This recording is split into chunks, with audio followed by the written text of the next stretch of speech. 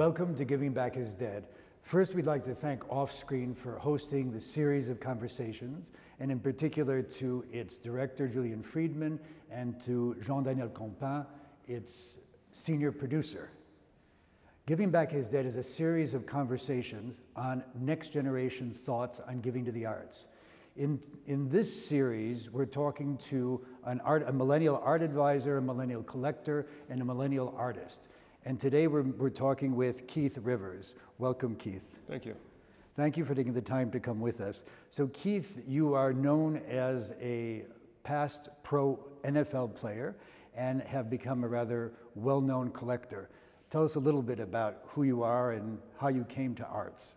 So as you mentioned, I'm Keith Rivers. I played in the NFL for 7 years after being drafted by the Cincinnati Bengals. I spent 4 years in Cincinnati and 2 years in New York with the Giants, and then finished my career in Buffalo. After retiring from the NFL, I worked in real estate finance for about 16 months before realizing that I wanted to spend more time traveling the world and seeing art. I got into collecting probably 2010, let's call it, while I was still playing, and didn't really necessarily have a focus in collecting, but at a certain point decided I wanted to get focused after I watched the documentary Art of the Steal about the Barnes collection in Philadelphia. From seeing that, I got motivated to see how I can be like him or take it as far as he did. And why? Why were you interested in the arts? What happened that the arts called to you? I got interested in it after learning about the conceptual side and learning that art has the ability to change the way you think and change the way you grasp concepts. For me, playing sports, I wasn't necessarily spending a lot of time in my younger years reading literature, and through arts I've been able to catch up per se on a lot of the things I miss as far as literature-wise and learning-wise, and learning through the artist's eyes. When you were at USC, they didn't. You weren't looking at art? They didn't take you? USC doesn't do art? No,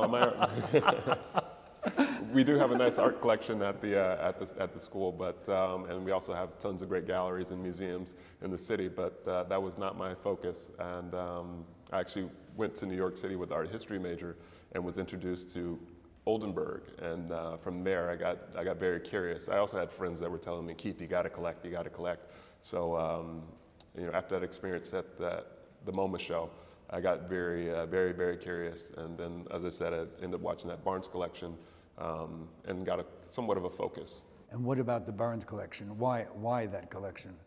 It was just amazing to see what he did. I think if you know his story, Albert Barnes came kind of from the wrong side of the tracks in Philadelphia, and then went on to school to become a scientist and created this drug called Argerol, and then from there he decided he wanted to collect art. He actually moved to Europe for a year or two and learned how to speak French, learned how to speak German, and developed a great relationship with artists and built this incredible collection that's probably on par with any museum in Europe or the United States. And I thought it was amazing to do that. For me, being an athlete, you always talk to kids and you tell them, hey, it's all about repetition and whatnot. It's not necessarily about how big you are, how smart you are, but it doesn't really resonate with them. So I thought, how great is it that I can be somebody who comes from the opposite world, the antithesis of sports, do art, which is the antithesis of sports, and show that you can do anything you put your mind to if you're sufficiently tenacious about it. I think we can integrate sports with art. I think so. Sports are all about repetition. I think art is about repetition. To some extent, yeah. Yes. So, there's been a lot of attention about you as a collector. You've had a lot of papers, a lot of talks, and you know that why I wanted us to have this conversation is I think there hasn't been sufficient attention and focus on the other work that you do, on your nonprofit work.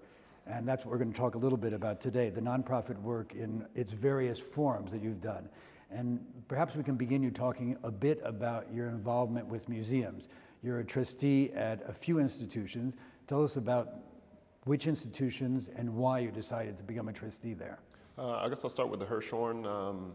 When Dan Salek, the president of the Board of Trustees, reached out to me, it was just a great opportunity I felt like I was ready at that point to step up in the level of contributions that I had been making to museums, and also my time that I've been given to museums. Within meeting a lot of the people with the museum at the Hirshhorn, whether it be Sandra Mercer or Rick Powell, who was the illustrious teacher at Duke University, I thought it was the right place to be. DC is a great place and has a great collection of art, and also Melissa Chu is a complete force, and I was told by my network, if you have the opportunity to work with her, you should jump at that opportunity. So I was excited to get on board with Melissa, and then from Melissa Chu and the Hirshhorn, I joined up the Walker, which Mary Cerruti and the work she did with the Sculpture Center collection has just been remarkable. And for me, joining an institution that is smaller per se, or in the Midwest, as in the case of the Walker, presented me an opportunity to learn how I can evolve my collecting in a sense the same way that they do, because they're smaller museums with not unlimited funds like a MoMA or the Guggenheim, and still punch above their weight class per se, and what they do. And I think that's how I have to do in collecting, because I don't have unlimited funds, but I can be a little bit more nimble and smarter. So if we go back, you did not have any involvement with Washington, D.C. prior to No involvement with Washington, D.C. outside of going there because I love seeing their collections, whether it's Glenstone or the Hirshhorn, obviously, and the National Gallery or the National Portrait Gallery. So it was really, I just saw Melissa yesterday. It was, fantastic. Yeah. So tell us more about specifically, what do you feel, if we talk first about the Hirshhorn and then about the Walker, what do you bring to that group of trustees? What do they look for from you, and what do you think about your contribution there? I hope I'm giving enough of a contribution, but I look more to learn from everybody that's been there. And I just hope to add some of the things that I've learned from my friends who are artists, like artist Pierre Goylia at the Astor Gates, who's actually on the Board of Trustees for the Hirshhorn as well. I think for me, one thing that I've actually learned through the Astor is, we talk about building all these wings in museums, but what do we do about the artists who can't afford to live in these cities once they get too big, and these cities that inspire all the artists to, for us to go to these museums, right? Like, do we care more about the artists, or do we care more about the things that are in the museums, the objects? So I hope that I can contribute a sense of wanting to bring the artists to the forefront and making the artists first. I don't know enough about the Hirshhorn, but do they have outreach to the community? How is their audience? I mean, are they looking for you to bring some kind of sense of outreach to a larger community on diversity issues or things like that? I think they do a great job with their audience, and whether it be social media or some of the other things, the other initiatives that Melissa and the whole museum is doing. But there's some things that I would like to do at some point. What? Tell us what you would like to do. I think that the Underground Museum in Los Angeles created the perfect example of how to get the art to the people, right? I don't know if everybody knows the story about the Underground Museum. But I think it's a good story. Right? Go ahead. When I first went to the Underground Museum, because I was contributing at a lower level for MoCA, I realized that when they started it, they couldn't get loans. They started a museum in West Adams neighborhood, and they couldn't get loans for various reasons. So they created this exhibition called The Imitation of Wealth, which really brought people to understand that there are communities that are underserved that don't necessarily have the opportunity to get there. So I like the idea of bringing the art to people, whether it be, like, for me, I played football, so maybe all this art that's in storage, maybe we can put it in the stadium. So when these 60,000 people or so who don't normally get exposed to art come to the game, maybe they can get a sense of some culture as well as a good football game. I wanted to talk about that more. Why don't we go and talk about that now? Yes. You've talked to me a little bit about this idea of bringing art to the football audience and also the football players. Tell us what your thoughts are about that, and what has your experience been in trying to get that happen? Because I think it's an incredibly interesting initiative. Yeah, I think some stadiums are doing it to a certain degree, but my thoughts are I would love to find a player that's on the team that has a heart for art and has a heart for giving. Tuesday is the day that everybody has off in the NFL to give back. So I thought it would be interesting if we could have the team or that certain player who has a heart for art to come up with a theme to curate a show around the museum, and then also have the kids that don't normally get to see art come to the stadium and walk around with that player or the players, and also curators, and then get to experience art, and then after that go check out the stadium like they would normally want to, but get them a double dose of football and art. It seems like an incredibly compelling idea to me. Why hasn't it happened yet? A number of reasons. I mean, I think it should happen in more facets, whether it's, hey, there's a window shop and let's create something similar to what the Underground did. I just think that the art needs to get there instead of being in storage, right? There's only so much exhibition space that a museum can have, and I think we should get the art to the people. And your idea is that you'd like to work with the museums to be able to do this? I would like to, because they have so much excess art, right? To me, this makes a lot of sense. Have you tried to work with museums on this idea? I have. It's been okay. We made some inroads with obviously the Walker and in Minnesota and the Minnesota Vikings, but we talk stalled, so we haven't been able to do that. But it's been interesting to see what the Los Angeles Rams have been doing with the Kensington collection, and obviously the Dallas Cowboys have a tremendous art collection, but I would like to see them activate it, and hopefully I can be involved if you're listening, Cowboys.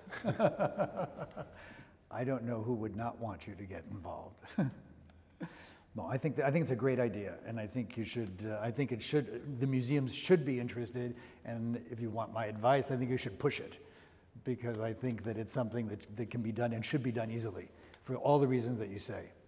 So, talk a little bit about the Walker and what you do at the Walker, and when you're on the board of trustees, there's all these different subcommittees and subgroups. So I've had the pleasure to be involved with the acquisitions committee and other committees, and I think it's an awesome opportunity to get your voice out there. And I think also working with the smaller museum or a mid-level museum per se, you have a bigger voice, and you can get some of your ideas out there. And working with great people like Melissa Chu and Mary Cerruti, you have an excellent opportunity to have those ideas and those thoughts enacted. Give us an example of some of the ideas you've tried to bring to the Walker. Well, I'll give you an example of an idea with the Hirshhorn, actually. We just had a panel, and I got to speak on the panel with the illustrious Rick Powell, who's got many books out and is a great teacher at Duke. We got to talk about the artist residencies, because I think I think the best institutions are the ones that have residencies and give artists the opportunity to live in these cities and push further their ideas without having the pressure of having to have a show per se. And so you did that with the Hirshhorn? Yeah, we did it. We actually did a panel recently talking about how we can push that initiative forward, and how we can use all the excess college campus space or college campus dormitories that are in that area to make this initiative happen at some point. And will it happen, do you think? Fingers crossed, I hope so. Now, as you know, we both live, our bases are, for both of us, in Los Angeles, and people have asked me, why is Keith not on a board of a museum in Los Angeles? So I feel compelled to ask you this question. Well, see the way my bank account works. No, I'm kidding. I think that, I've done work with MoCA, and actually been on the board of advisors for the Hammer. But again, I like being in a museum that can kind of mimic the way I collect, a smaller museum that I think it also, I don't mean to have a quid pro quo, but I want to learn from a museum that has a smaller endowment and has to work a little bit harder to make an impact, because I think that I do in the way I collect. Tell us about what other involvements you have in nonprofit sector to the arts, because there are other things, and the most important thing is not necessarily being a trustee and giving a chunk of money somewhere to a big museum. What else are you doing? You're doing some other things with the arts. Yeah, I mean, for me, being in the philanthropic area has always been a part of my life as being a football player, whether it be, as I mentioned, on Tuesdays, the NFL has the day that they give back. So I've always kind of, either whether it be speaking to kids at schools on Tuesdays, or in the off season going to Skid Row to help out with homeless children. I've always been engaged in that, also working with a group called Young Life to help kids with their graduation rates. Kids who participated in the program went from the low 20% graduation rate to the 90 percentile. And I think one of my favorite non-for-profits that I work with is with a friend of mine who I mentioned earlier, Piero Grolia, who has the Mountain School, which brings talented artists from all over the world to LA for a month to engage with artists and professionals throughout the city of Los Angeles. That's great. I don't know enough about it. Tell me a little bit more and how you're involved with them. So I'm involved with it. Sometimes I've spoken at it for the last 3 years, and so usually he gets a venue and brings these 15 to 20 artists from all over the world to hang out in LA for a month and go meet with everybody. But during the pandemic, it was great that I got the opportunity to host a number of times. So it was actually a benefit for me as well, because we're in my backyard and having the talks, and I got to have Albert Olin in my house, and listen to him talk, where there's Andrew Berardini. You didn't invite me. Well, it's for the kids. Oh, I see, it's for the kids. Well, the students rather, not just the kids. Are there other nonprofits founded by people of color that are inspirational to you or you think are doing interesting work? Like what do you think about Art and Practice, for instance, which is the obvious one? I think it's amazing what Art and Practice is doing and what they've been trying to do as far as take over that whole community and make it more art-centric. And because it's Leimert Park is historically a black area in that area, and Mark Bradford and Eileen Norton have done a tremendous job of putting together world-class shows there, whether it be right now Thaddeus Mosley at the moment, or the Deborah Roberts show, or Singa Nguidi. It's been awesome to go to that area and see the impact and the kind of art that they've been able to bring to the area. Maybe for those of us, people here who might not know about Art and Practice, do you want to talk about what it is a bit? Yeah, Art and Practice is something that was developed by the artist Mark Bradford. I want to say he grew up in the West Adams area, and at a certain point in time, him and Eileen Norton got together and took it over and built a beautiful exhibition space. And they've been buying a little bit more of the area and opening. I think they have a restaurant. They have a library type space where you can do talks and salons. Have you thought about starting your own nonprofit? I think that's what kind of the work with museums is doing, so I've got a chance to understand the art world from the collecting point of view, and when you're collecting, you get to understand the art world from the gallery perspective as well, but now I get to understand the art world from the museum perspective, so I think one day, hopefully it helps me figure out what I want to do. As I mentioned earlier, the Barnes is kind of an inspiration for me. As a former football player, you always had these people you look up to. And Barnes is definitely one of them, and what he created in Philadelphia, or at least what he tried to with the foundation, being a learning center and not just a gallery, is something I would love to explore if I ever have the opportunity. I think, as you know, the whole idea behind this series of conversations, Giving Back is Dead, is for those of us who believe in the arts and the future support of the arts to be able to find a way to engage the next generation. And in recent conversations I've been having, recently recorded, one of the themes seems to be that the arts nonprofit institution activity has to be able to demonstrate some kind of social impact in order to be able to engage the next generation. Is that something that seems relevant to you as well? I think so. I mean, I think that's why I've gotten into help supporting museums on a bigger level, so that I can have some type of social impact. And I think whenever you contribute to a museum, you're trying to be a part of that social impact. And me being a person of color and being on a level of the board of trustee, I think is having a certain level of social impact. And hopefully, I can influence others to feel more comfortable in the space, whether it be the galleries or also coming to museums. I'm always trying to influence friends of mine who've played in the NFL and have a certain level of means to get involved, so that they can, because at some point you are some type of role model. So I think it's a great idea, or a great position to be in, to show people that they can engage with art. Now, I think we've talked a bit, and we talked a bit outside of these conversations about diversity issues. Do you in general feel optimistic that this whole art infrastructure will be able to address issues of diversity and diversity on all different levels? I think that's the plan, and I think that's the hope, at least for me. Also engaging, the stadiums with art. I think that, especially right now, when you have a certain certain section of art that's very in vogue and popular, being art from artists of color in the African diaspora, I think it would be great if you could get guys who play in sports to encourage, as I said, there are role models to encourage a younger generation of people of color to get involved in collecting, whether it be, and I think there are people doing it, like LeBron James, I think has been very good about posting pictures of his collection, people like Jay-Z as well.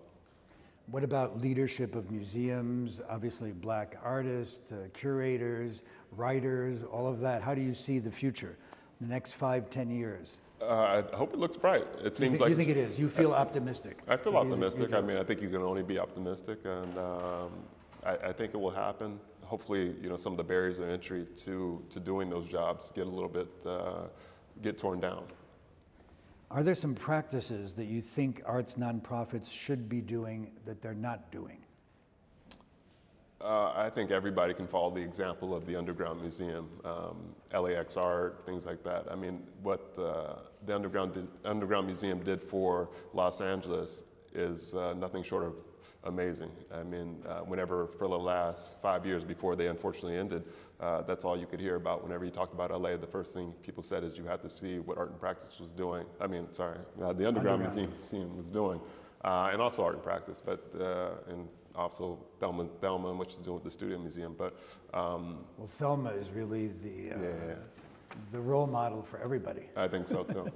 Even out of this sector. Well, Keith, thank you very much for spending some time with us. Thank you for having me. I appreciate it. Voilà. Finish.